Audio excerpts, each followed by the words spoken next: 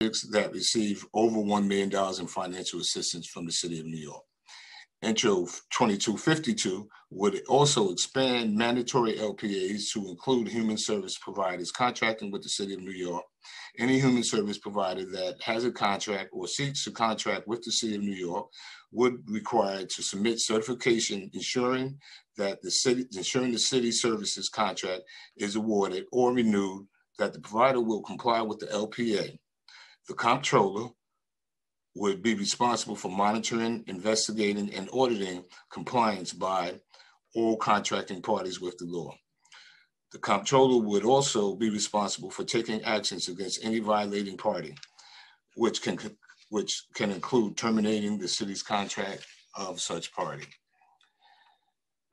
We look forward to hearing from the administration as well as from labor unions, city developers, and service providers about their concerns about this legislation. Specifically, if there are any significant concerns about the bill, we want to hear them now. If there are any unintended consequences we need to be concerned about, we would like to discuss it this morning. If there is a better language that should be used to really get to the heart of the matter, we would like to hear that as well.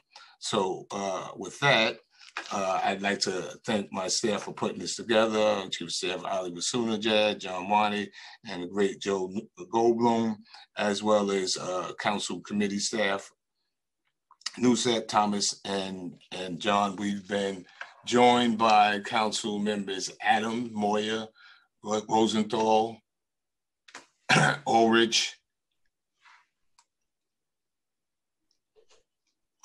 and with that, we'll now hear a statement from the New York City Council Speaker, Corey Johnson. Thank you, Chair Miller. Good morning. I want to thank you all for being here today. And again, thank you to Chair Miller for holding this important hearing. If the COVID-19 crisis and pandemic has taught us anything, it's that our city simply could not survive without our social service workers. But too many of them are underpaid, and too many of them are underappreciated, and too many of them are denied the basic right to organize, the right to fight for and win the pay and benefits that they deserve, and it is time for that to change. I am very proud to sponsor Introduction 2252, which would ensure the city's contracted social service workers are guaranteed the right to form a union. It will give over 200,000 of our city's essential social service workers the right to organize without fear of retaliation or punishment or interference from their employers. These workers are under contract with the city to provide daycare, foster care, home care, and health and medical services. They provide New Yorkers with housing and shelter assistance and youth services. They work at our senior centers, train New Yorkers with new employment skills, and provide life-saving legal services. Labor peace agreements are a critical tool for strengthening these workers' rights. The city's labor peace requirement already applies to developers of economic development projects receiving $1 million or more in city funding or financial assistance, but that doesn't go far enough. So in addition to extending labor peace to social service workers, this bill also expands the right to all other tenants and concessionaires on site at those big economic development projects citywide, from concession stand workers at Barclays Center to retail workers at Essex Crossing. No city dollars or tax breaks should ever be paid out to employers who are engaging in union busting. That's what this bill will do. It'll ensure that New Yorkers' hard-earned tax dollars are going towards high-quality jobs that build worker power. I am very, very proud that we are hearing this legislation today. Mr. Chair, I just want to take a moment for the public who's watching. They should know that this committee, the Committee on Civil Service and Labor, has been one of the busiest committees in the City Council in the last many months since COVID-19 hit, meeting time and time again to protect workers in New York City. But the work has been going on even before the pandemic hit that this committee's been tackling. Over the last 3.5 years, during my time as Speaker, we have passed an extraordinary number of bills. And I believe the first bill that may have been passed in the City Council in 2014 when you became chair was expanding paid sick leave in New York City. So I want to really thank you. I want to thank you for your leadership, for your steadfast commitment to workers in New York City, whether they be undocumented workers or union workers or non-union workers. The City Council is really proud of the work that we do day in and day out, month in and month out, year after year to protect workers. You are a former organizer, you were a former union president, and you were someone who understands the importance of empowering workers and the importance of collective bargaining and organizing. That's what this bill seeks to accomplish, so that people can organize freely without interference. And I'm really grateful for your tenacity, steadfast leadership, not just throughout the pandemic, but over the last 7.5 years as a council member and chair of this committee. I know we have a bunch of unions that are going to be testifying today. I see that we're joined by the executive director of District Council 37, Mr. Henry Garrido, my good friend and a friend to working women and men across New York City. I look forward to hearing his testimony, and I look forward to hearing the testimony from the de Blasio administration. I hope they're going to testify that they're supportive of this bill. And I want to thank you, Mr. Chair, for giving me the time to speak this morning. Thank you very much. Thank you so much, Mr. Speaker. We appreciate you. We appreciate your support and leadership on behalf of working families, working people throughout the city of New York. And we have been pretty groundbreaking and set the template for how we treat workers throughout the country in this council here. Thomas? Thank you. Perfect. Thank you, Chair Miller. I am Thomas Nath, Policy Analyst for the Committee on Civil Service and Labor of the New York City Council. I will be moderating today's hearing. Before we begin, I just wanted to go over a few procedural matters. I will be calling on panelists to testify. I want to remind everyone that you will be on mute until I call on you to testify, and you will then be unmuted by the host. Please listen for your name to be called. For everyone testifying today, please note that there may be a few seconds of delay before you are unmuted, and we thank you in advance for your patience. At today's hearing, the first panel will be the administration, followed by council member questions, and then the public will testify. During the hearing, if council members would like to ask a question, please use the Zoom raise hand function, and I will call on you in the order that you've used it. I will now call on members of the administration to testify after reading the oath. Liz Vladek, Senior Labor Policy Advisor from the Mayor's Office of Policy and Planning, and Krishna Omalade, Vice President at the New York City Economic Development Corporation. I will now read the oath, and then after I will call on each panelist from the administration to respond. Do you affirm to tell the truth, the whole truth, and nothing but the truth before this committee and to respond honestly to council member questions? Liz Vladek? I do. Krishna Omalade? Yes, I do. Thank you. Liz Vladek, you may begin when ready. Thank you. Good morning, Chair Miller. Good morning, Speaker Johnson, and good morning, members of the Committee on Civil Service and Labor. I am Liz Vladek, and I serve as the Senior Labor Policy Advisor to the First Deputy Mayor. Thank you for the opportunity to testify today on Introduction 2252, sponsored by Speaker Johnson, which would require employers at certain city economic development projects and city human service contractors to enter into labor peace agreements. With me here today is Krishna Omalade, Vice President of the Strategic Investment Group and Executive Director of NYCC and Build NYC within the Economic Development Corporation. I'd like to begin with a quick look back at this administration's record in advancing a progressive pro-labor agenda in New York City. This administration has worked closely with its municipal union partners to settle 2 rounds of contracts with New York City's workforce, reaching collective bargaining agreements which span between 11 and 13 years for most employees, and revitalizing collaborative relationships with our union partners. Under this mayor, we've introduced new protections for our workforce, including paid parental leave and family leave, and expanded paid leave during the COVID-19 pandemic. again in cooperation with organized labor and covering the vast majority of city workers. And we have been similarly determined when it comes to strengthening protections for workers in the private sector, from paid sick leave to fair scheduling for fast food workers and freelance worker protections. And as recently as last week, with the passage of retirement security legislation, we have made great strides in raising workplace standards, especially for workers of color, for women, and for immigrant workers. These accomplishments in particular would not have been possible without the support of the City Council, for which I thank each of you present here today. This administration has also made significant investments with the support of the Council in the work of our nonprofit partners. As of fiscal year 2021, the city budget includes over $700 million in new investments in the nonprofit sector made during the administration. These investments provide resources to ensure that nonprofit human service organizations that New York City relies on can deliver high quality services to vulnerable New Yorkers. Further, just 2 weeks ago, the mayor and the speaker announced a $120 million investment to cover indirect rates, which helps pay for rent and other key services. And in 2019, the administration worked closely with Henry Garrido and DC 37 to make a commitment to pay parity for our certified early childhood education teachers, which will take full effect by October of this year.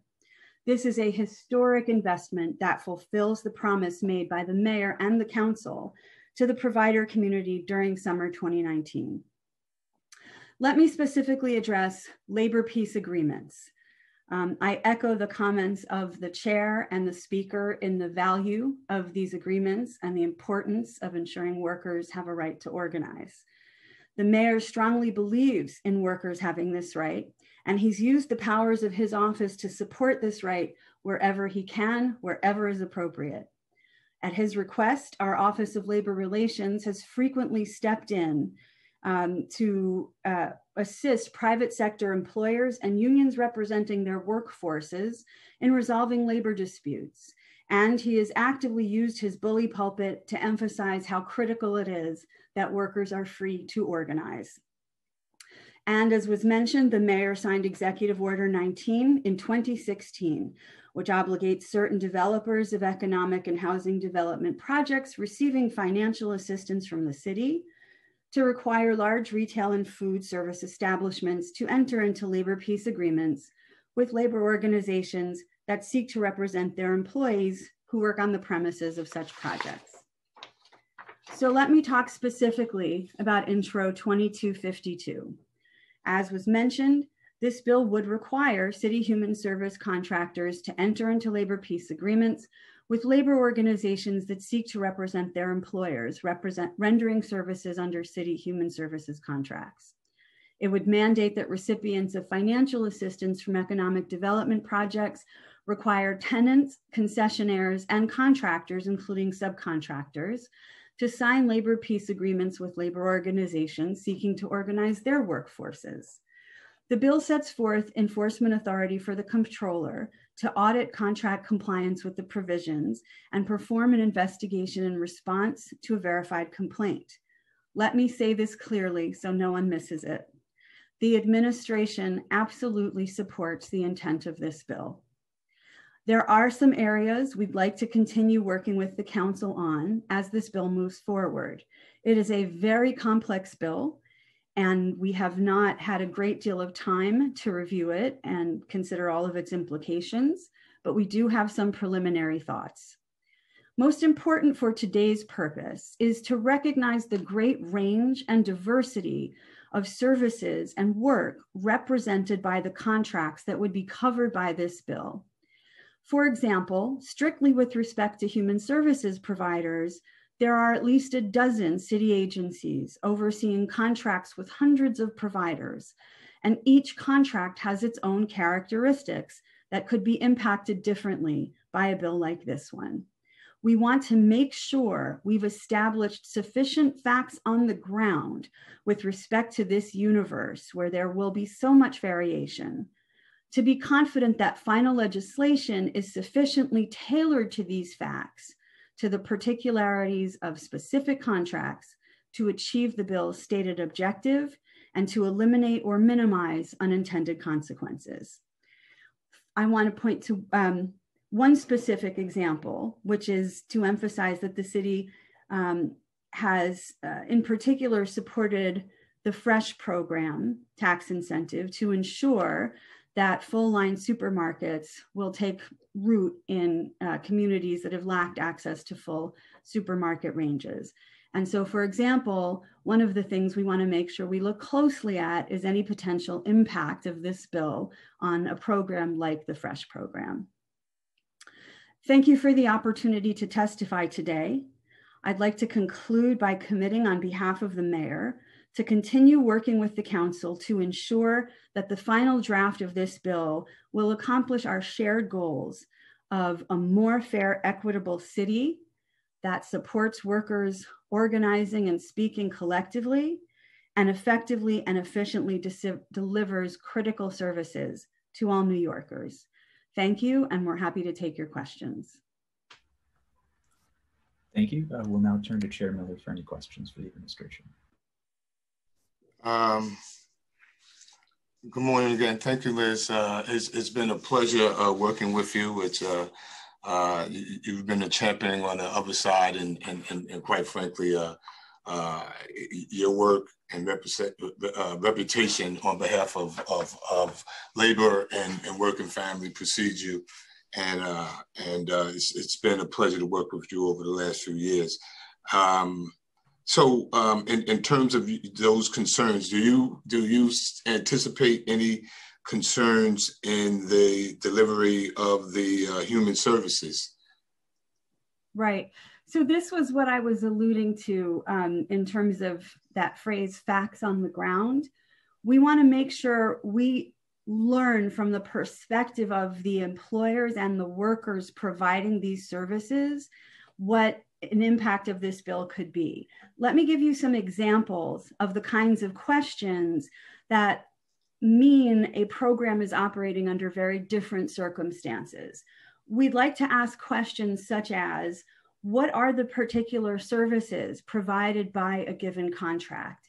How central to the agency's core program is a contract? What % of its program dollars does the contract represent?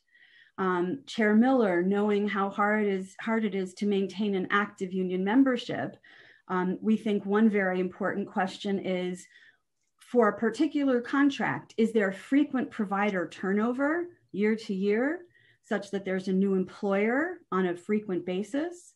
Or is there a longstanding stable relationship with a particular provider?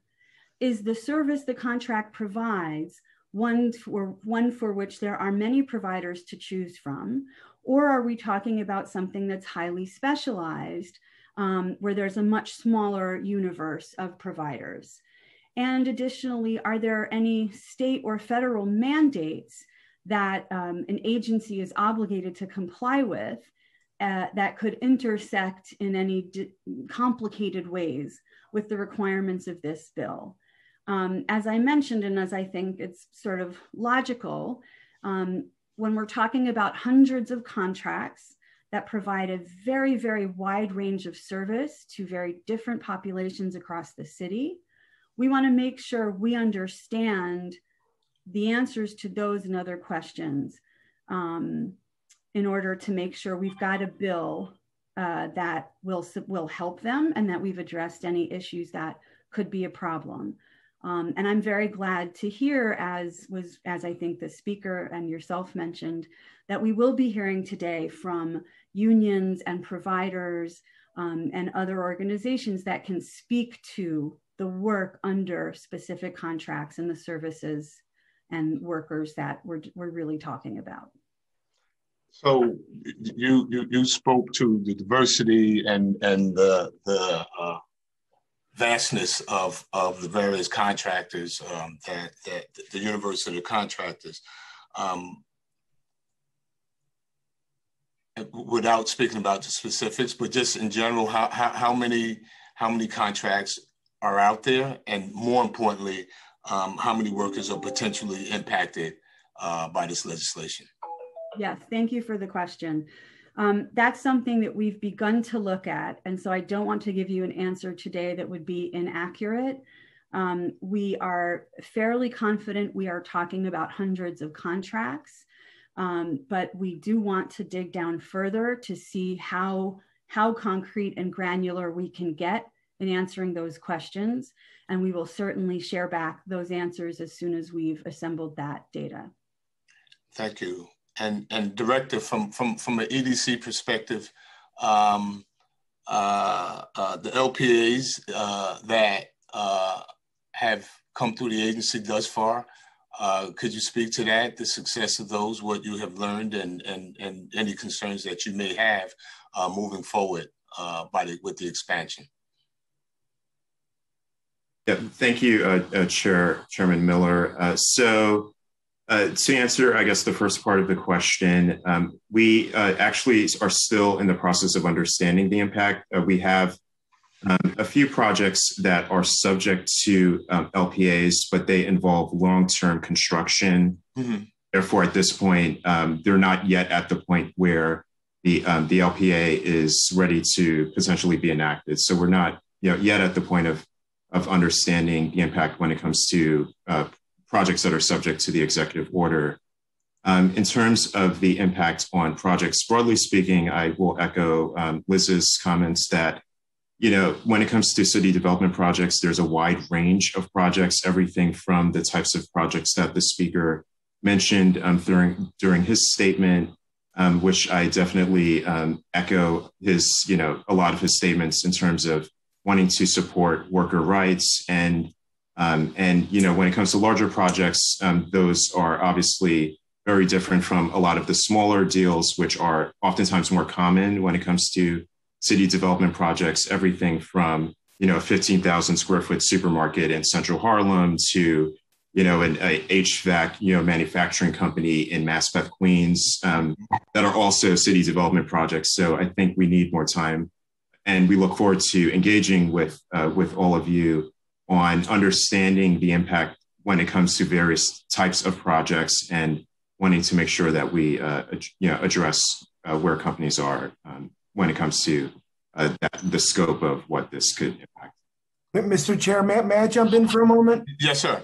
Go ahead, Mr. Speaker. Yeah, so I just want to be clear. Again, the labor peace agreements in no way force unions to be part of any of these businesses or companies. It just says that if we are contracting or giving city dollars to these places, that we're saying you can't interfere. You can't interfere with workers organizing. So this just makes it so that you don't have union busting and tactics that have been used time immemorial for folks that don't want workers to organize to engage in those tactics. So I'm a little confused by some of the statements this morning by the administration. I mean, I'm glad that you all are in a sort of a macro way supportive of the aims of the legislation.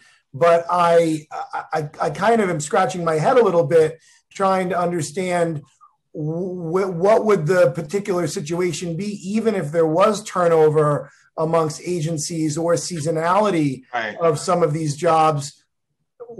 How would that in any way conflict with us saying we want people to not engage in tactics that interfere with union organizing? I'm not able to sort of circle that square in my mind. So if you all could just be a little more clear with me, because I know you are supportive of the aims of the bill. I'm not understanding where there would be an instance where labor peace would in any way interfere with what you all are talking about.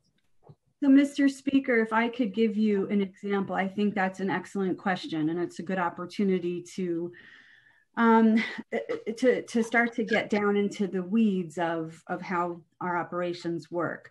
Let's take the example of a relationship, a provider relationship, a service where there is actually frequent turnover of the provider, where it's not uncommon for a new provider to come in every 1 to 2 years. So the object of a labor peace agreement, as you say, is to protect the workers and also to ensure that the work can be done efficiently and effectively, since union busting is often a way to make sure that can't happen. Well, if you have a new, for all intents and purposes, if you have a new employer once every year, once every 2 years, it's putting the union in a position where it has to come back and reorganize year after year, and where it's starting over again in any contract negotiations or collective bargaining relationship. And so it may be that where, if we have contracts like that, we want to think about provisions specific to that scenario to ensure that while we're protecting workers' right to unionize, we're also maintaining the stability of the workforce, we're minimizing any confusion from provider turnover, et cetera. How many providers do you think we're talking about that make up that universe? So that's what we don't know. And that's precisely what I was saying. We want to make sure we do understand, that we do know, and that we have engaged closely enough with our providers, who are, of course, the ones doing this work day in and day out, and need to tell us and will tell us what their contracts are, what they look like, what they're used for, how they work, how they function. We want to make sure we've understood that on an agency to agency basis, because we think that for a range of reasons, if we haven't developed that factual track record, it's going to be harder to ensure the smoothest, maximally efficient implementation of this legislation. And even if there is a seasonality or a high turnover, I'm still not understanding, forgive me, I'm not saying this in a probing way, I'm just not understanding how that impacts or interferes with the nexus of that with labor peace agreements. Sure. Well, so I'll sort of broaden out to some of my old experiences on organizing and contract campaigns, where when you have turnover of employers or turnover of a workforce, you often have to go back to the beginning. You wind up in a cycle, in a loop of, you've signed up a majority of workers, you're going to start bargaining, but now the employer changes. And so you have to restart building that relationship, right? Fundamentally, labor peace helps parties start to establish a collaborative relationship, which, in addition to the value it brings for workers, also maximizes the organization's ability to work effectively, right? When we value and recognize workers, we get better, better whatever it is they're doing. And so when you have to keep starting over again, look at the Amazon campaign down in Alabama. There's such high workforce turnover that the union had trouble maintaining, at any given moment, representing a majority of the workers, because they'd sign all these people up who would leave. And so they'd have to keep signing up and keep signing up, right? And again, this is just one specific example of a factor that we want to make sure we've taken into account. Mr. Speaker, but there is a precedent and a model for which an industry addresses that, and that is the school bus industry, where contracts transcend provider, right? And I think that is a model that can be used, although 1181 versus Bloomberg, that kind of fell apart, but the model itself is certainly the template for how this could be used. Thank you, Mr. Chair. Thank you for the testimony. We look forward to working together to get this bill passed and to protect workers from outside bad tactics. And we want more people to be protected. Thank you, Mr. Chair, for the opportunity to provide a statement and ask some questions today. Yes, sir. Thank you for your leadership on this. And we look forward to working with you and your team and the admin and making sure that we get through the concerns that are here so that we can give working folks the opportunity to do the things that matter most to this committee and this council, which is the right to organize and the right to collective bargaining. Thank you. And those are the most important tenets that we can provide for workers. We've been joined by council members Lewis and Dinowitz as well. Before I ask my colleagues for jump in for their questions, could we, Director, could we talk a little bit about, so you're saying that there are no current EDC projects that met the provisions, or there was an attempt to organize since 2016? That's interesting. That's nearly 5 years. And so is there a reason why, you know, did we do something wrong here? That's not, it's a good question. It's not that there aren't projects that are subject to it. There definitely are.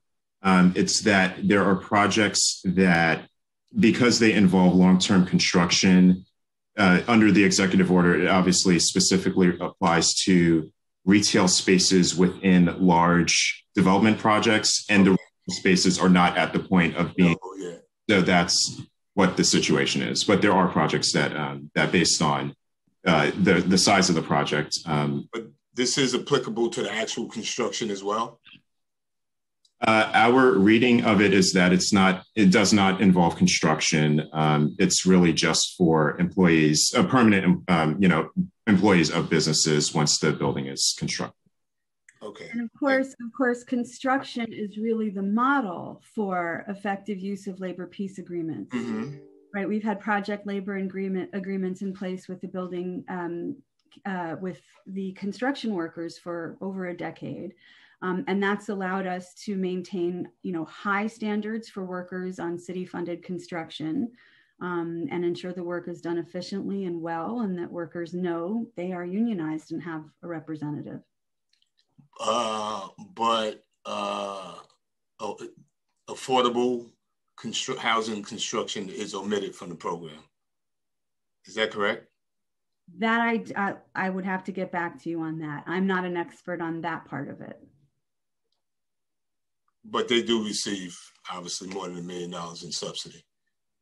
I don't know. Okay. All right. Yes, we'd like to hear that as well. Okay. We're going to hear from my colleagues. Does anybody have a hand raised here? Just as a reminder to council members, if you have any questions, please use the Zoom raise hand function. Sometimes it's not easy to put your hand on. I guess in this case, I see mine in front of me. In case someone doesn't, just give them a moment to jump in.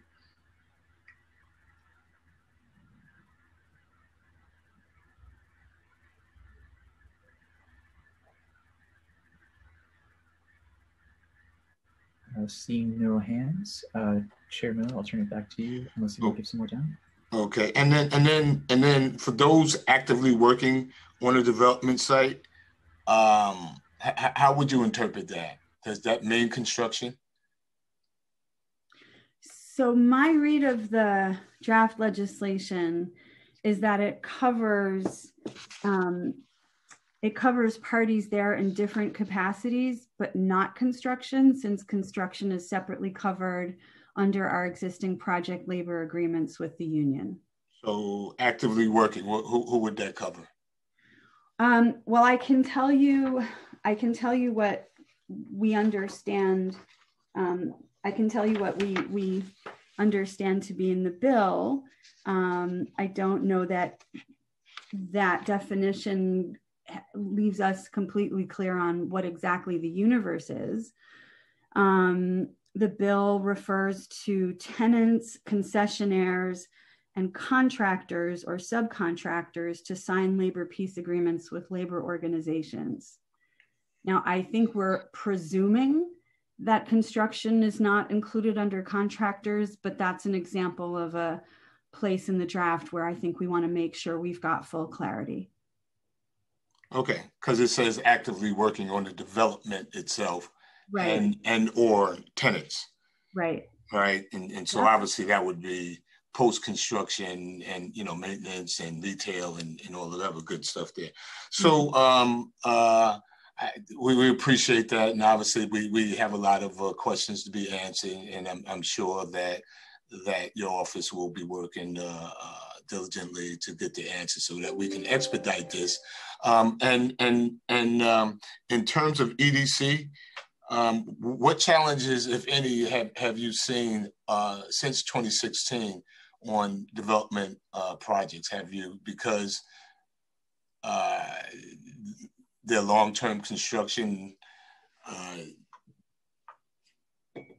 as you said, that we haven't gotten to the point of the organizing point yet. So and assuming that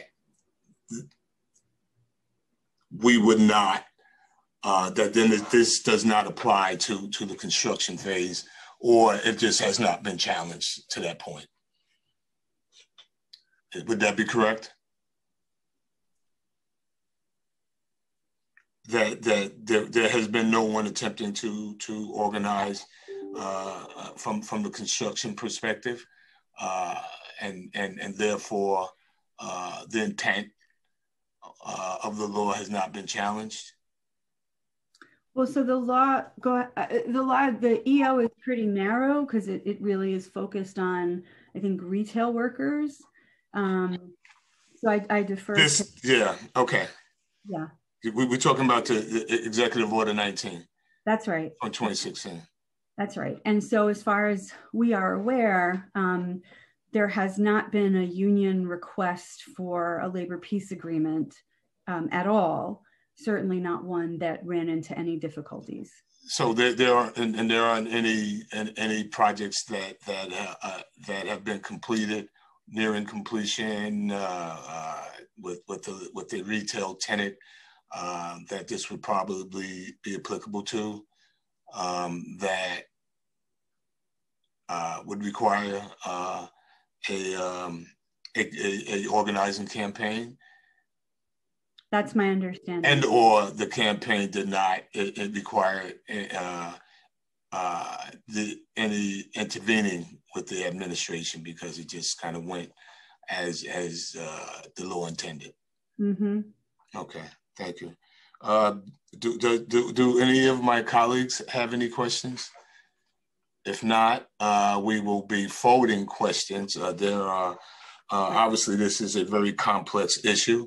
I have many concerns about impact on some of the things that we'll hear from some of the service providers, what we'll hear from the unions about their concerns, and obviously we'll lean down on into all of those and reach out to you and your team and see if we can address these things here. So hearing none, Thomas, we can dismiss the panel and hear from the next panel. Thank you so much. It's a pleasure to see you both and look forward to working with you in the near future. Thank you, Miller. Same thing. Thank you. Thank you, Chair. We will now move to public testimony. As a reminder, all public testimony will be limited to 3 minutes. After I call your name, please wait for a brief moment for the Sergeant at Arms to announce that you may begin before starting your testimony. The first public panel in order speaking will be Michelle Jackson from the Human Services Council, Henry Garrido from DC 37, Lawrence Ben from RWDSU, and Pete Dorton from Right to Recall. I will now call on Michelle Jackson. Time starts now. Hey, good morning. I am MJ Okuma for the Human Services Council, filling in for Michelle Jackson. We're testifying today about Intro 2252, and due to the lack of time and outreach around this bill, HSC is not in a place to support or oppose this legislation, but we have a lot of concerns about how we arrived to this hearing today. The city plays an outsized role in setting the wages and benefits for government contracted human services workers. Simply put, the government is the main driver of wages in the sector, and any union negotiation around salary or benefits, along with other employment-related matters, for many nonprofits, would need to be made with the city at the table. Salaries or rates of services are often set by RFPs, and in the past, HSC has had our members' proposals on city RFPs turned down because government agencies ruled that the salaries they wanted to pay made personnel costs too high. Because of this dynamic, bills like Intro 2252 that impose penalties on city contracted providers without taking into account the role of city agencies for low wages and labor conditions feel very incomplete.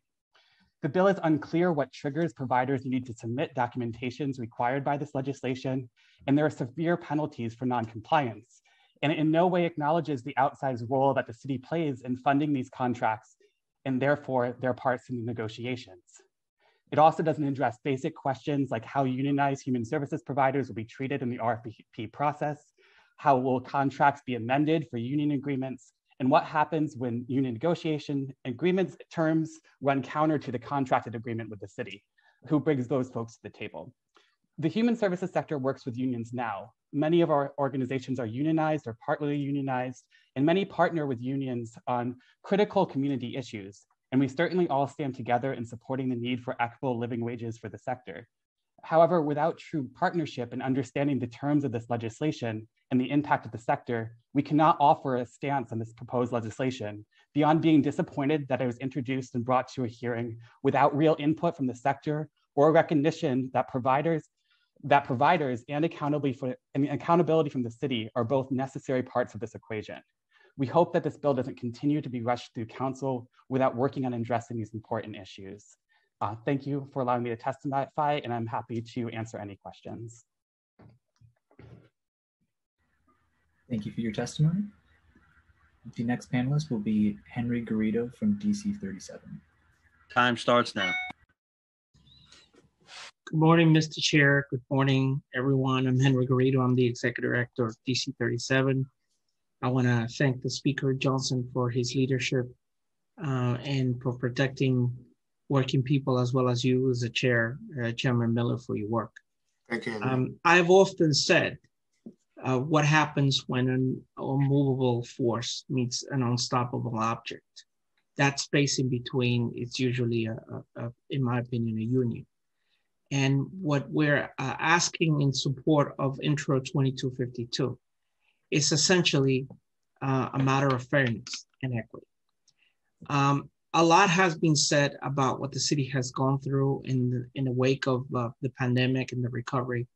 The fact remains that the vast majority of those workers who are deemed essential, who are in social services and other areas, sacrifice their lives for the rest of New Yorkers, and they deserve some respect, they deserve some equity, and we believe one way to do it is to allow them to join a union.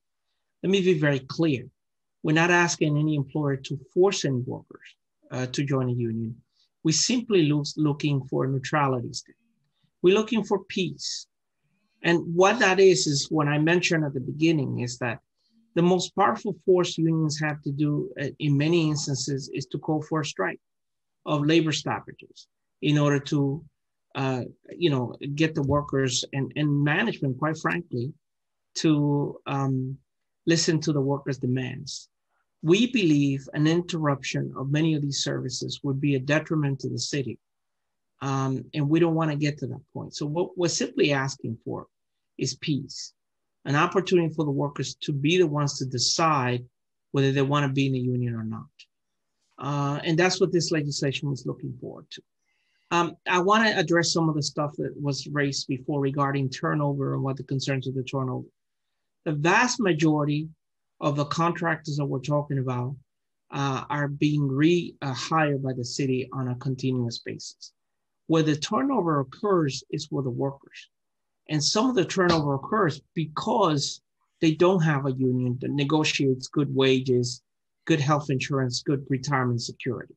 And so they leave from the non-union work areas to a lot of the union workers. And you can see right now the difference between a social worker that is represented by a DC 37 or UFT as compared to the one that is not represented wages are higher, the working conditions are better.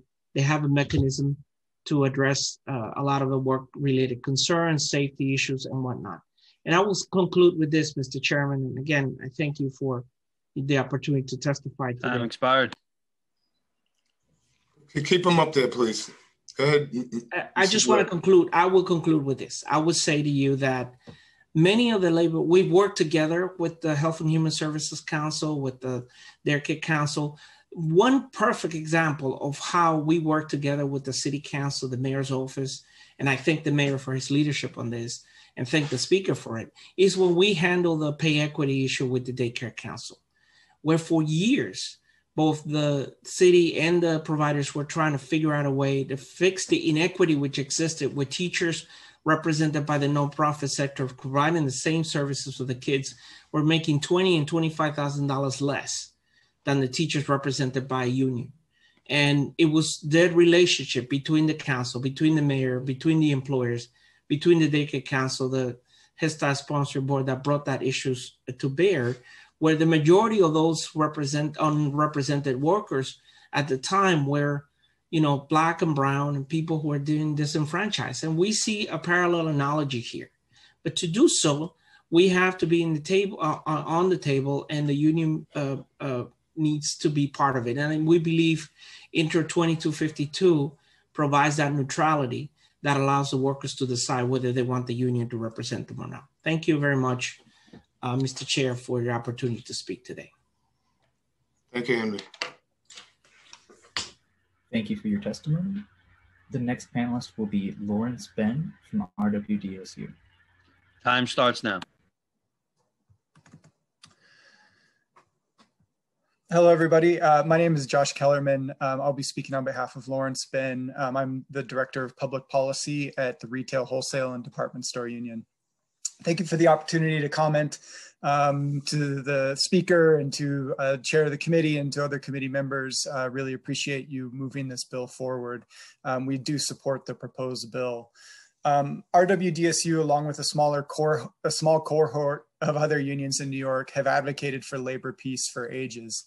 As you well know, in 2016, we worked with Mayor de Blasio to pass Executive Order 19, which requires labor peace for subsidized retail projects in New York City. We've also established labor peace at the state level for the cannabis industry, where we represent the majority of workers in the industry, as well as the Port Authority of New York and New Jersey, which has a labor peace clause for airport contractors, where we represent thousands of concessions and catering workers. All this is to say is that there's substantial precedent for requiring labor peace where appropriate.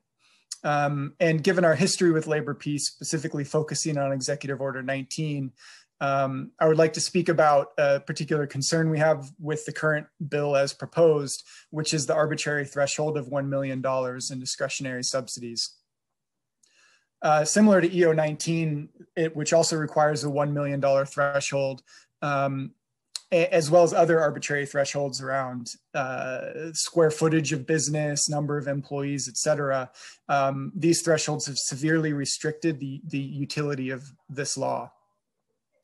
As an example, there are several projects subsidized by New York City where businesses receive just under, like literally just under the threshold of $1 million in subsidies and are not subject to labor peace, whereas several projects receive just over $1 million are subject to it. And there's no rational difference between those project sizes that would merit such a threshold.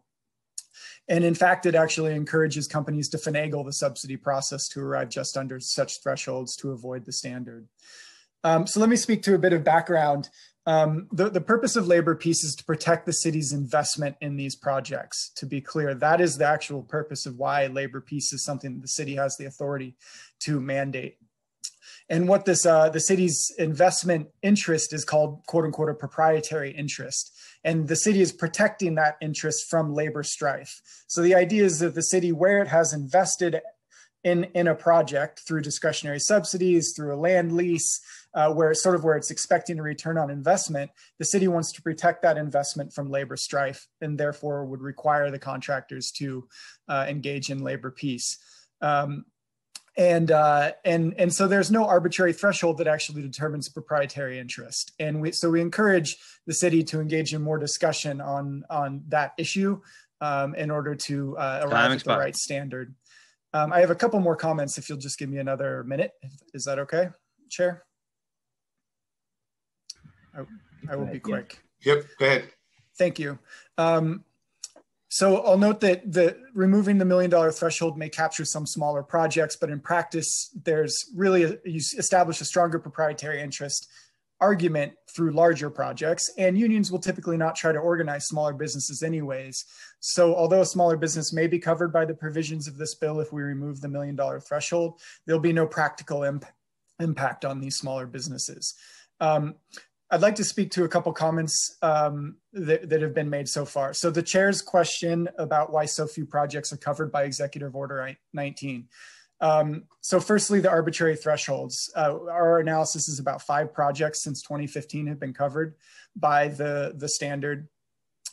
But once a project actually gets subsidized, then it has to get permits, it has to actually build out, which can be a multi-year process, then it has to find tenants. So we're actually just now at the point at which projects are beginning to be completed that were subsidized back in 2016.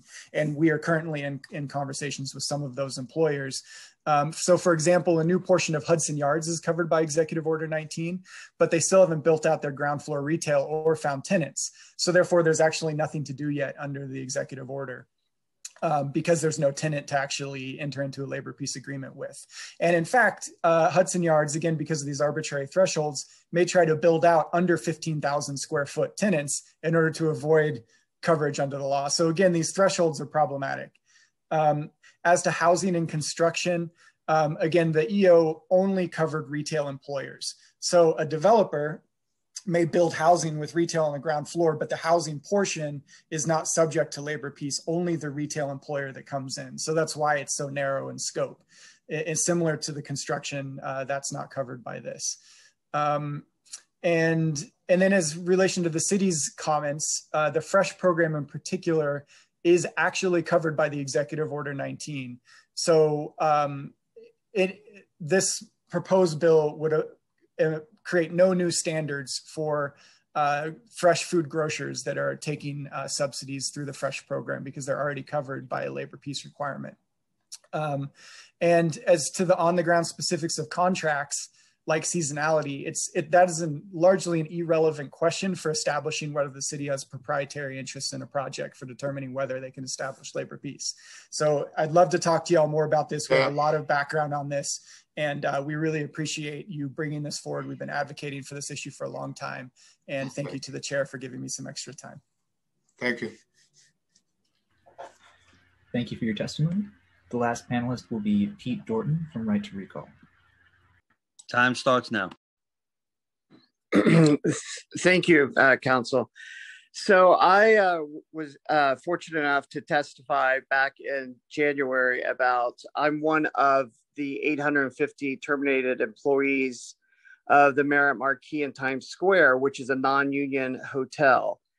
And after listening to everyone this afternoon, hearing that we non-union people need protection. And I think some people forget how difficult it is to organize and try to get a union into a corporation that is fighting you. And, you know, I worked there for 16 years trying to get protections. And now that the pandemic hit, we were all terminated and we have no protection. So we organized ourselves and we got right to recall legislation, and we finally got it introduced to City Council. And thanks to Brad Lander, and it's co-sponsored by Councilmember Adams, Councilmember Aiea, and Councilmember Reynosa. We unfortunately, you know, we need to get this passed right away because the city's opening up. The mayor's going to be opening up the city, and we need our jobs back. You know, okay, we need with all due respect, could you speak to 2252?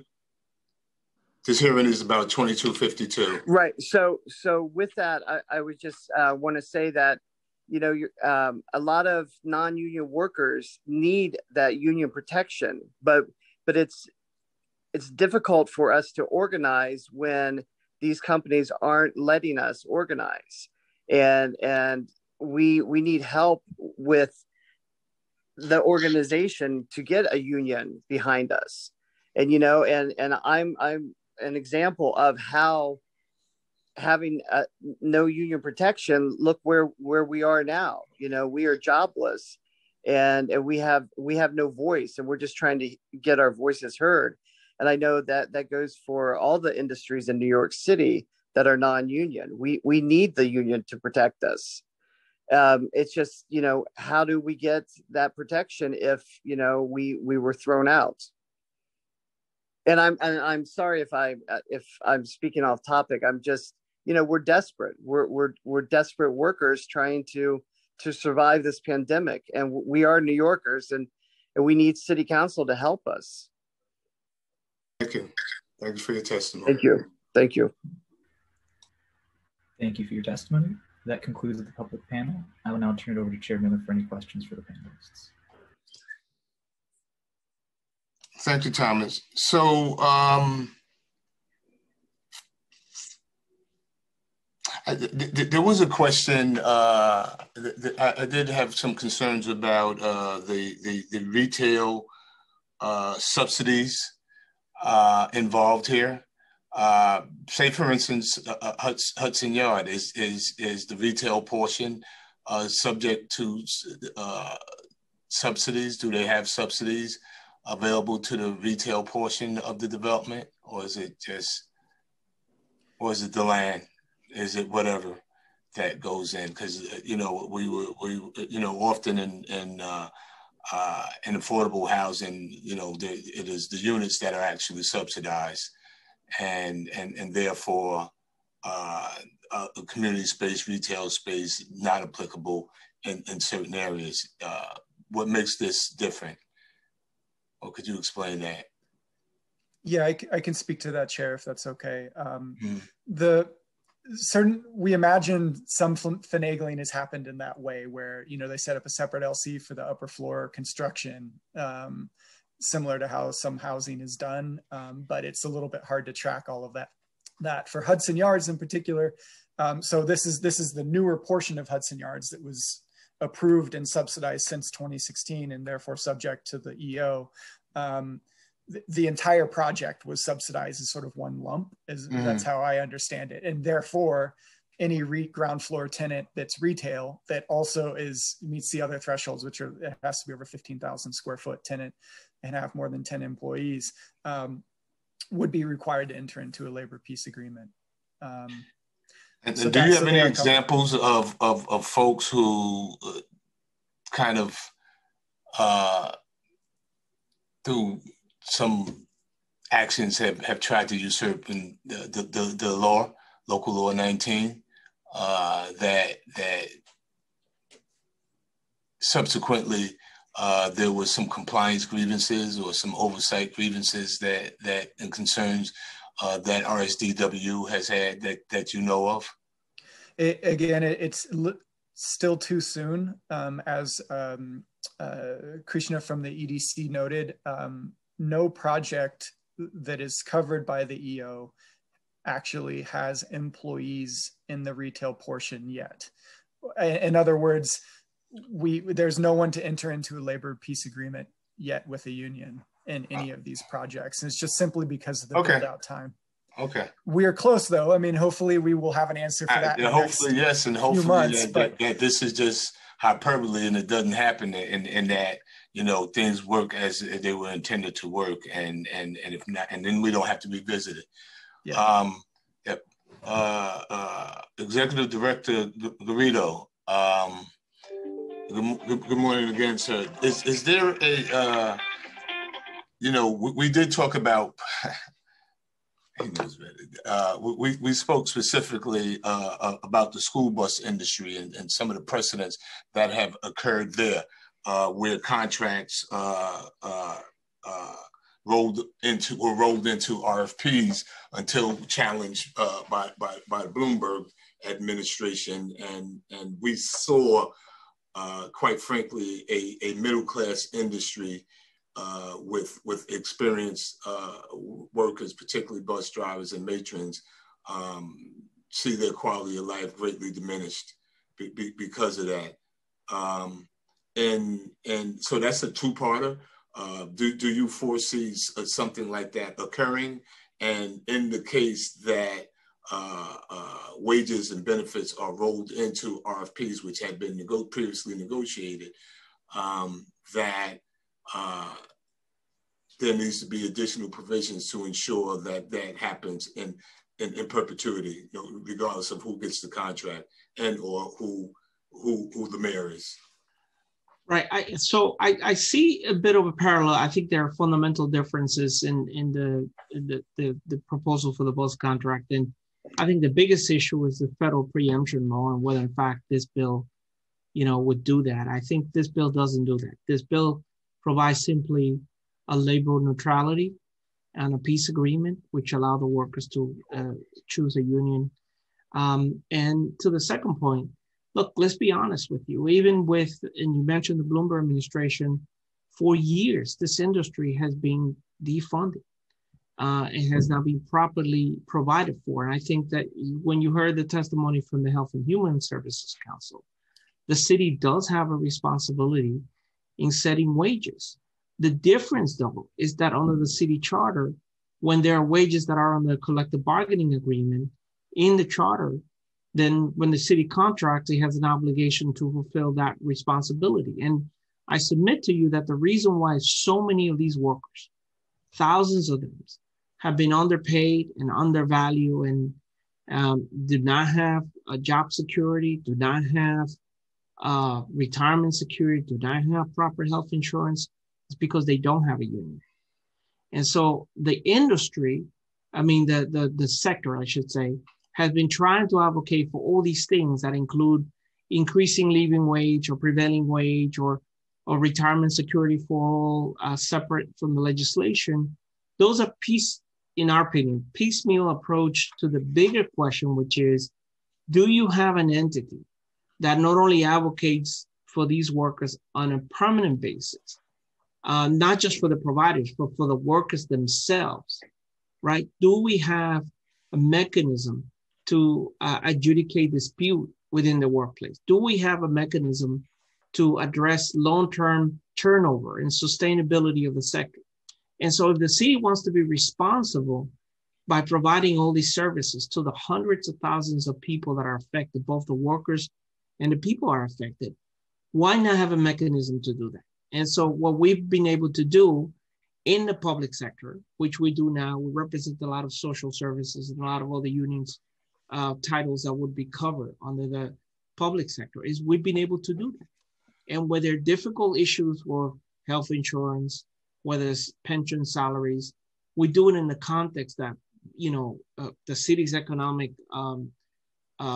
reality doesn't outweigh the current and existing situation. And I think that for social service workers, for workers that are covered under the contracts of the city of New York, that would be a profoundly different tool that the city could, a transformative tool, I should say, that the city could use to both not only raise wages and eliminate the kind of turnover that we're seeing, but also to create a fair process where those workers can adjudicate their problems and where we have a sustainable workforce that can serve the public and sometimes the most vulnerable population consistently. You know what, I agree, and that kind of brings to light the conversation that we've been having probably for the last 7.5 years about the work that we have done in the council on behalf, with the best of intentions, on behalf of working families, working people here in New York City. I would submit that the work that we've done has been great, but oftentimes it's been a flaw. Not only has it set a floor and not the ceiling, it has probably prohibited workers from achieving ultimately the fair compensation, because when we start talking about living wages, what is that? Is it industry standard?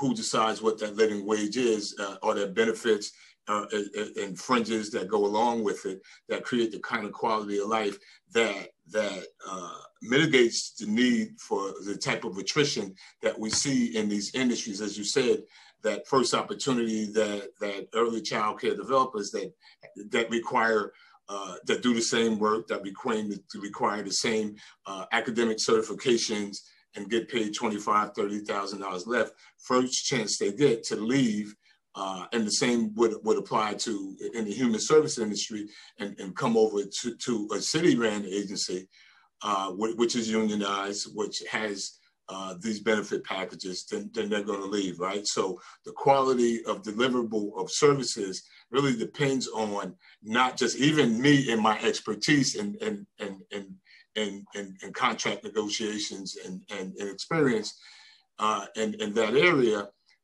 You know, I don't have the ability and resources to negotiate for these workers. Therefore, anything that we do in terms of passing laws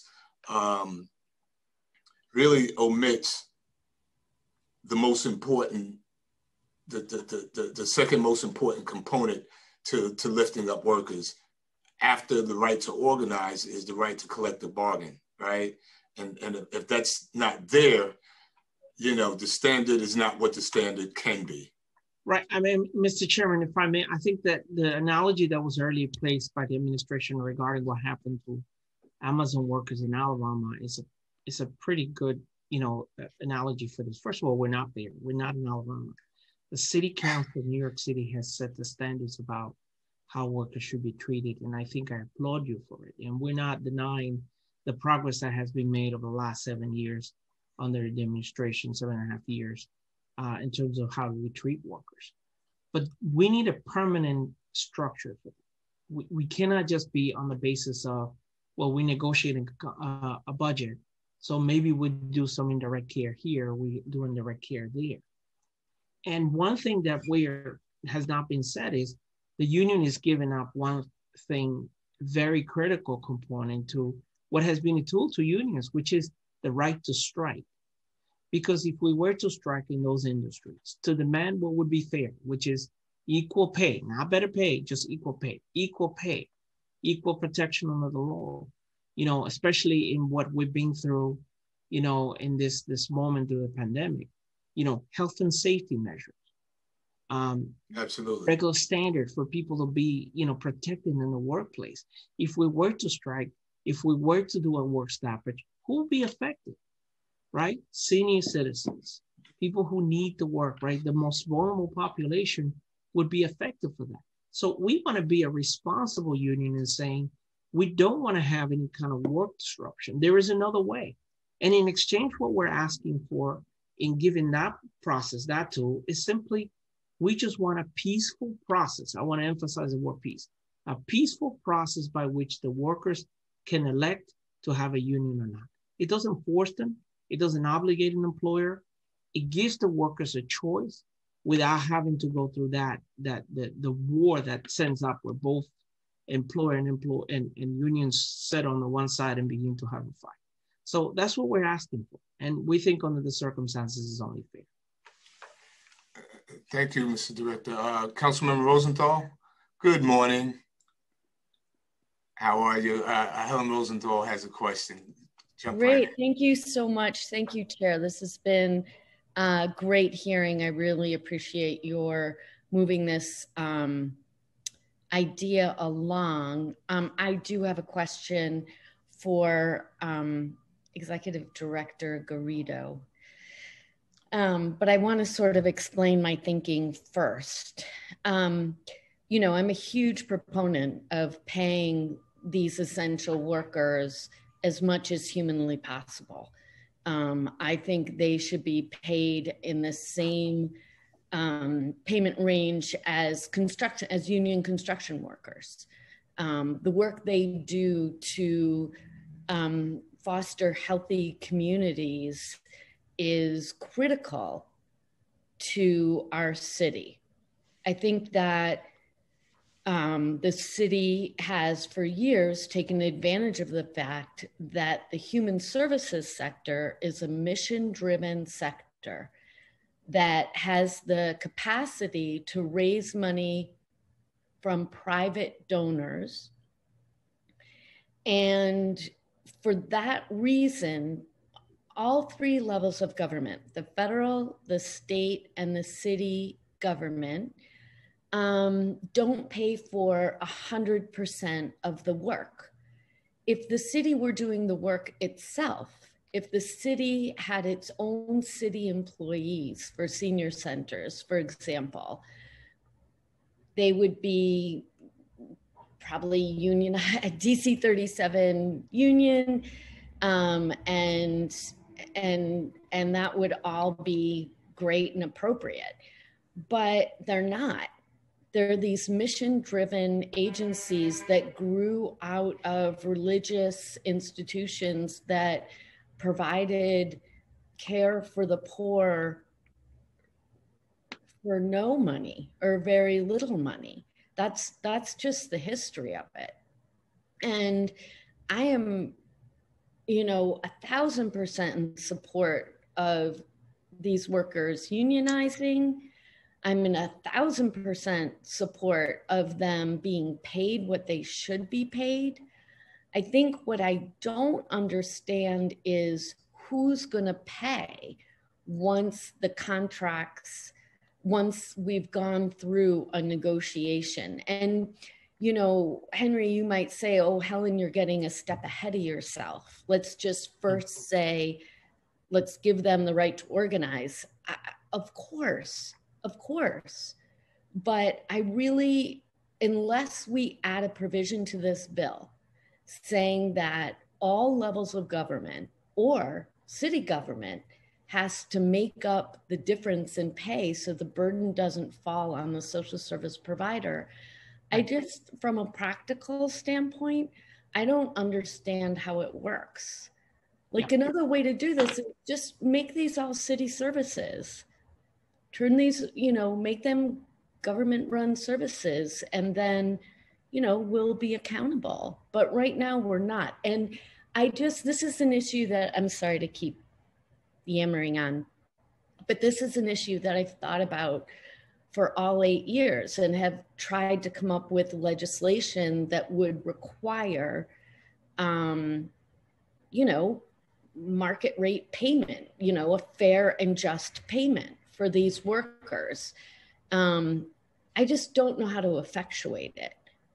Can you help me with that? If I may, I think let me address this in two parts. First of all, much has been done about the discussion about wages. And yes, we do have generally folks that get paid substantially more on the union contracts than on the non-union contracts. So obviously there's an inequity there that we'd like to fix. And we would do so by having, the kind of collective bargaining agreements and the right to collectively bargain. It's a key issue. We don't want to see that to be a result of a non-funded liability for the providers. Exactly. We definitely have to advocate that the payment and the proper funding of those positions and the subsequent that comes with what we expect to be an increase as a result of unionizing, that is a fair wage, a living wage and a fair wage, that the city would have a responsibility to fund it as part of the discussion. But I will submit to you that wages are not, salaries are not the only issue. Yes, we want workers to get paid better. Yes, we want them to have access to health insurance. And yes, we want them to have action to pension. But I would say to you, sure. I'm just answering the question that there's another issue here, which is, do the workers have a voice in the workplace? And I use health and safety as an example of it. Right now, as we get back to work, as the mayor has ordered the agencies to go back to work, unions are working with several agencies doing pre-occupancy inspections, making sure that HVAC is fixed, making sure that there's air quality, making sure that we negotiate with agencies, stagger shift to make sure that we observe social distancing, right? We have safety and health rules to make the workers and the employers feel more at ease about a transition with a huge pandemic. We don't have that with the non-union workers. We do not have that. That's right. The non-represented workers right now. That's right. So for them, many of them are coming to us and saying, we want to join the union. And as you said, we didn't join this industry because of the wages, because we did it because we believed in a cause. We believed in a cause, but we don't have ourselves mechanisms. You have organizations that are fighting for a living wage and for people to get out of poverty, that are paying the same poverty wages that they're advocating against for the public. Their workers are living in shelters, and the workers are working at another shelter. Correct. And I think that we want to be able to address that situation. And I personally believe, obviously I'm biased, I'm a union person through and through, and have been. But I think that the evidence is there that when you have a unionized sector, as the chairman mentioned, the both services, you have a mechanism to address these disputes in a way that doesn't overburden the taxpayers, but in a way that doesn't overburden your providers who are going to leave. So I think there's a mechanism for this, and labor pieces want to do so. So the way to implement a lot of these very complicated issues with retention and turnover is by having a mechanism to do that. And one way to do that is by having a collective bargaining agreement. By having a collective bargaining agreement, you need a union to do that. To have a union, you need the workers to decide. And they don't have to be punished, discouraged, and also for exercising the right to do that. And that's what we're looking in this legislation, is to make it easier. Everybody agrees to a peace agreement and a neutrality agreement, and let the workers decide. If the workers decide that being in a union is not the way to do it, then so be it. But we are looking for a mechanism to do so. Everyone would want to be. I'm a pure union person, because that's how, we lift all boats. And so I'm 100% committed to the union. That's not my question. My question is sort of, who is obligated to pay for it right now? It's not like maybe we should take this offline. I don't mean to belabor the point, but it's just, belabor. But it's just that these mission-driven nonprofits, unless we're saying we want you to open up your books and show us that some of your private sector money, some of your philanthropy money could pay for higher wages, and you're holding back on that philanthropy money and instead working the workers too hard, and you're off setting up a new program and you're underpaying your workers. I can see that. But I just think that, can I give another example like you gave with the pandemic? At the beginning, the homeless service outreach workers met with me. They're not unionized. And they said, we're being asked to go out on the street and we have zero protections. Remember at the beginning, like you were fighting for your workers. How do we get PPP? Our hours are out of control. People don't want to come to work, so other people have to do multiple shifts.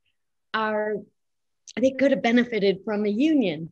And so, one of the things that I pushed very hard for was making the argument to the city that eventually hazard pay would be covered by FEMA, and we must give these people hazard pay because we're asking them to do too much. And I don't think, we talked about it. I don't know actually what eventually happened, but I do know that the nonprofits around me basically raised private money, philanthropy, that paid for an additional, I forget, $2 an hour. And the workers were a little bummed because another nonprofit used philanthropy to raise enough money for $3 an hour. Exactly. That's exactly the point about the union system. They broke my heart. I agree. In the middle of this pandemic, we were distributing PPE to our workers. And some of these workers were working plastic bags to protect themselves. Absolutely. And to the extent that we had any leftover, the union gave them to the non-union workers. But that shouldn't be. We shouldn't be in a city this rich to do this. But in short answer to your question, Councilwoman, yeah, please. The current city charter requires that if the city is entering into a contract with a provider and there is a collective bargaining agreement, that unless specified otherwise, that collective bargaining agreement rate has to be paid by the city. That's in the charter right now. So what we are hoping and expecting is that that would be the situation. And that the RFP would reflect that. Yes. Right. So they know what the cost is going in, right? And that we can no longer, undervalue. And Helen, I think that you brought up a very, very valuable point, because we're getting caught up in the dollars and the cents, and what we've learned over the last year more than anything. The greatest value to organized labor and to unions was safety and quite frankly, worker protection. We see it day in and we see it day out. That there's a clear difference in a workforce that is represented by organized labor and those that aren't, and it's unfortunate. Those essential workers doing the same work during not just on a regular basis, but it was heightened during the pandemic. As to how the workforce was being managed, right?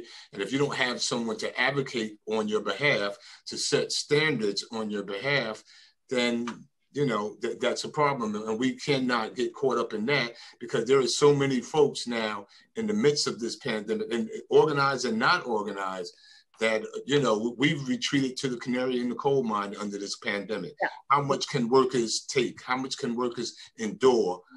How much can we get away with before it interferes with that we can't hire anyone else, because we have to hire a 1-for-3 situation, and all the things that we see, even in municipal government where people are organized, and that workers are no longer just working double shifts, but they're working triple shifts, that we have to get back to the nexus of what organized labor is, right? And that is the health and safety of the workers. And we're getting, this conversation is going beyond that, right? And when you talk to the director, and you talk to RSTW, that wages are important, but right now we're just talking about saving lives, right? And how do we keep people safe? And there's a distinct difference in a union shop and a non-union shop when it comes to that. And we've just seen it over the past year, and we want to return better than we left. I'm with you. That opportunity. Yeah, thank you, Chair Miller, and I'll wrap up. I appreciate your time and your indulgence. I guess I would just ask that as part of this conversation, that there is a task force or a working group to sort of get through the tangled web of financing for these mission-driven nonprofits. I don't think the goal, and nor the goal, nor should it be the burden of the organization to figure out how to pay these wages, right? And that, when it's bargained and it's in the RFP, that's kind of taken care of, right? Got it. And the contract will take care of that. And I know before we wrap up, we had the service providers that wanted to jump in, as well as RSTW, but we start with service providers. Yeah, thank you so much, Chair Miller. I appreciate it. And thank you, Rosenthal, Councilmember Rosenthal, for bringing that up, because I think that's definitely one thing that we're concerned about with this bill.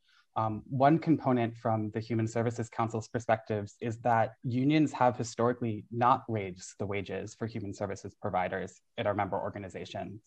HSC has members who are unionized, and the limitations have always been city contracts. And if, to the extent that that provision is there, we've never seen it executed effectively up until this point. I think one other concern just about the price tag of this bill that we have is that the bill imposes an unfunded mandate to the extent that all employees really should work with a labor council to talk about and negotiate these labor peace agreements. And we're worried that there's just simply not enough pro bono lawyers for every single human services provider who has a contract to make sure that those costs would be covered and that it can be done effectively. So there's just a lot of questions about the cost of this that we would love to be brought to the table, meet with you, meet with the speaker who's the prime sponsor of this bill, and really hash out like what this would look like in practice. I think based on the opening remarks from this hearing, if the intent here is to raise the wages for this essential human services workforce, which is something we are fully behind, and Councilmember Rosenthal, we've been working with you on for years. But if that's the intent of the bill, the city can just do that. These are city contract employees whose salaries are set, by city agencies through the RFP process and through the contracting system. That can be done, and that can be done by the city right now, if that was the goal. Well, kind of if you left it up to the city, you end up with a living wage, right? Which is not a living wage, and the provisions that really lift workers. I think, again, that doesn't happen here in the council, and it doesn't happen at City Hall. There are experts that really do that create industry standards, that do really do the in-depth work, that come up with these compensation packages, and that is organized labor, and I think that's the nexus of where we're trying to get to. But I think we're all in agreement that we should not ask providers to bear the burden. And RSDW.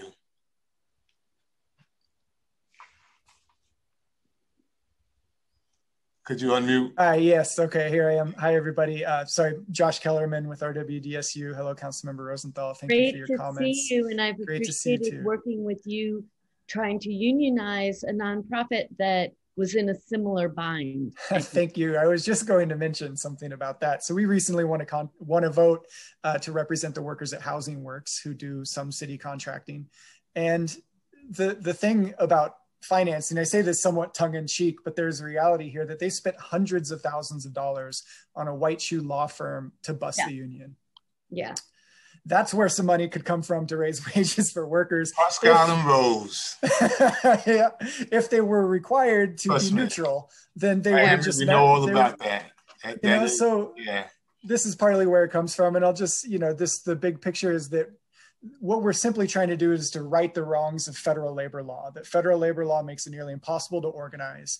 And the city has the ability in some specific ways to balance the tables here, to balance the scales in organizing so that employers are neutral and can't utilize all the loopholes in federal labor law to bust a union. And so where, of course, we need to think about the financing. Of course, we need to think about some other details here, but big picture, this really is just about workers having a voice. And so we thank you for moving this bill forward. Thank you. Thank you. Do any of my colleagues have questions? Any further questions? Helen?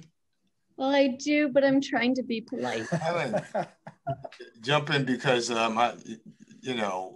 want to make sure that we have as much information as possible. That's what when we our opening statement said, that we want to explore pros and cons and unintended consequences. And Thank you, Chair Miller. Feel free to do so. Thank you. This is going to be kind of the background of the information that goes to administration, that goes to the service providers as well as the unions, and see if we can get to the core of how we get this done, right? And if there needs to be any such amendments, and if not, we need to just move forward. But we need to talk it through. With that, we also need to be in the transportation hearing that is happening simultaneously, okay? All right, I promise, one quick minute, one last question for Director Garrido.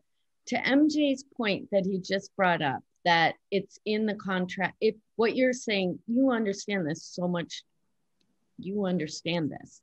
So if it's in the charter now, then why can't we force the city to do it now? That's actually a very good point. The reason is because only 80% of the sector is unionized.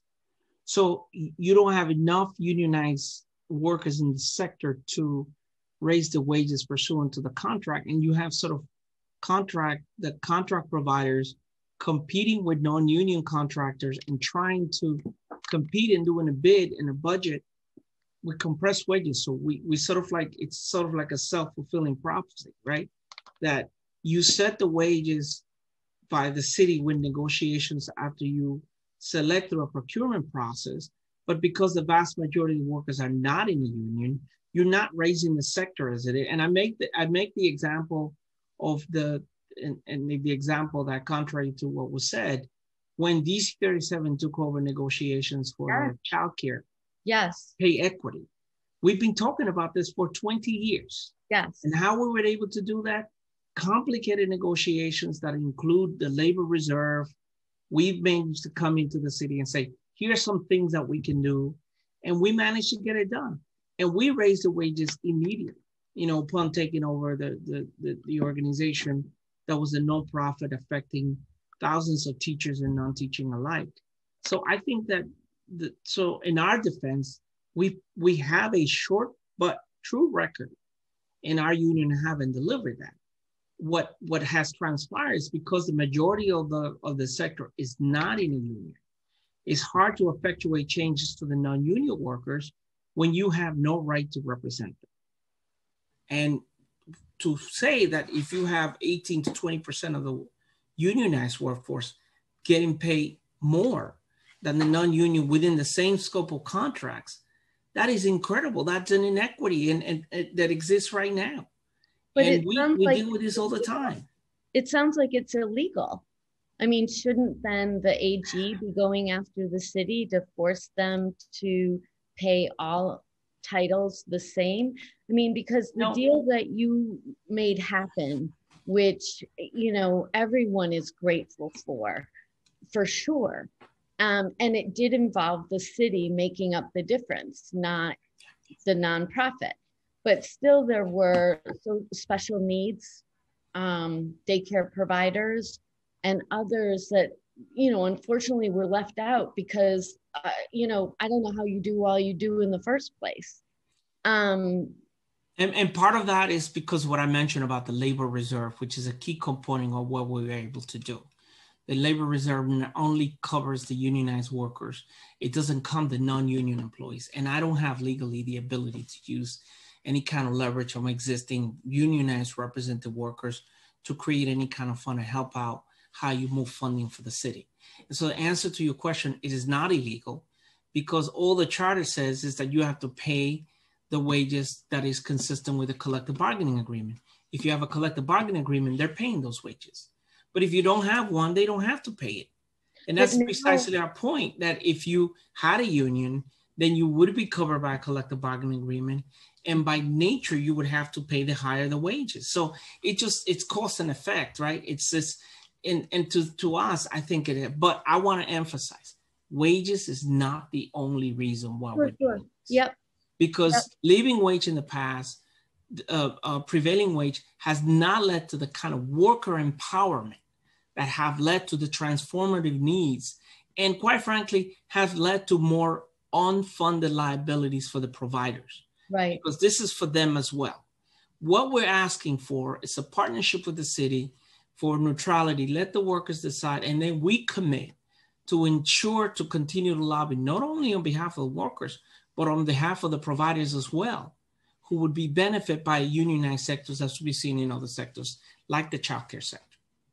Henry, I'm grateful for your work, and I thank you, Chair Miller, for giving me a little more time.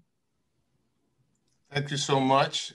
Do we have anyone else in any of the other members that have questions? Chair, Councilmember Adams has her hand raised. There you go. Councilmember Adams. Starts now. Yes, sir. Thank you so much, Chair Miller. This has been such a compelling hearing for me this morning, and I know that we got to get after transportation, but I just had to make a statement. There are just so many, levels again that we've reached in another, what I can oversight hearing. Executive Director Garrido, you are golden for New York City. And for workers, everywhere. It's the testimony that we've heard this morning, everything from the gentleman that said, how do we unionize? How do we do this? How do we get help to do this? You know, I've heard that also in my district, where we've had, you know, several incidents of people being hurt that were not a part of a union. What do we do about that? I think this legislation covers all of that, but the mere fact that we're here asking these questions and hearing the testimony and hearing the answers, the results, and the magnitude of what this legislation is going to do for non-unionized workers across the city is immensely powerful. You know, for my colleague, Councilmember Rosenthal, you again were reading my mind, and that's why you're one of my mentors in the council. How do we do this? How do we pay for it? Who's going to do this? Who's going to handle? And I think, Henry, you were just spot on, you know, with your response, and you know, and the reason why we're doing it, and the reason why this legislation is so needed across the board. So I just wanted to make sure that I got my remarks on the record. I think that this hearing has been remarkable, and this legislation is sorely needed. So thank everybody that testified this morning for, you know, enlightening all of us on this important issue, even though for the, I was going to say for the most part, I can't speak for all of my colleagues, but I know for the members of this committee, and I see my chair smiling, we are totally dedicated to this cause and to creating equity for our workers in the city of New York. So I thank you all very, very much. Thank you, Chair Miller, for giving me a moment. Thank you. Thank you so much, Councilmember Adams, and thank you for being a part of the work, and everyone on the committee for being a part of this work, just committing, because we do a lot of work outside of the hearings, I'm so grateful to have each and every one of you as part of the committee, because you want to be a part of this committee, that you want to serve working families here in the city of New York, and you want to be thoughtful and figure out how we lift workers and how we compensate and we value and appreciate work is essential. How we define, particularly those communities of color and immigrant communities that have been underrepresented, how we bring them into the fold. You and I represent a Southeast Queens community that has the highest union density nearly in the nation. And it's not an accident that we also have the highest African-American home ownership and upward mobility, right? That they're not mutually exclusive. That is the way that it happens. And that is what we want to be able to share with all workers. And so we work hard to do that. And so I thank you for being a partner. I thank the members of the committee for supporting the work that we do here. To all the folks that are testifying today, we look forward to working with you in the future and passing this legislation to getting to a point that we know that it can be done. We know it can be done, but more importantly, how it will be done is more important. And so we look forward to that. And if there are no other questions, no other hands, I thank everyone for joining us here this morning. The work continues, struggle continue. Look forward to working with each and every one of you. And with that, hearing is adjourned. Thank you.